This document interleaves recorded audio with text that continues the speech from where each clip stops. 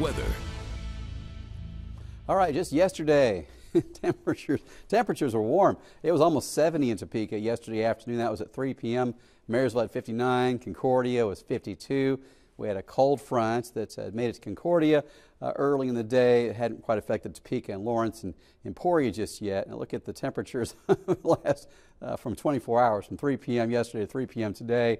We went from 69 degrees in the middle of the afternoon yesterday down to a temperature of only 35 at the same time this afternoon. So a huge difference in the area. We had a report of 4 inches of snow last night in Cortland. That's in the west part of Republic County. A dusting of snow in Manhattan, and less than 1/4 of an inch of snow in Concordia. Topeka had a few snowflakes around 1 or 2 a.m. and even a few snow flurries this morning, but no accumulation at all. The cold air is here, though, even though the snow is not significant. 60 in Little Rock, just 37 in Topeka. Minot has 20 degrees.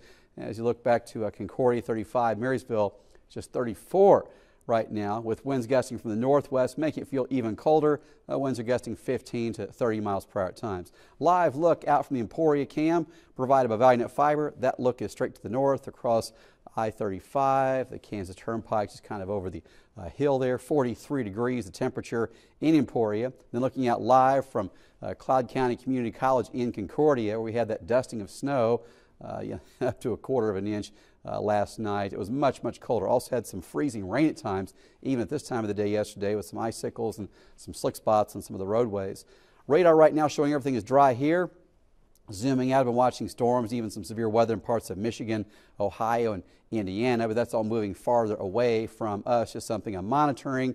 And our temperatures tonight go all the way down to the lower 20s and some upper teens. The wind chill could touch the teens tonight by morning, about 15, maybe even 12 degrees at times for the wind chill. Tonight's low in the low 20s for most of us. Tomorrow is warmer than it's been today. Still a little chilly with a light southwest wind at 3 to 5 miles per hour. It's not much of a breeze. Should be a nice day, especially compared to how cold it's been out there today. It's a light wind and beginning the warm up. High tomorrow is 50 in Hiawatha, 53 in Council Grove. Here's a look at the weather room 8-day forecast as the temperatures will start to feel more spring-like very quickly. Thursday, opening day for the Royals. Morning low of freezing, afternoon high almost 70 degrees.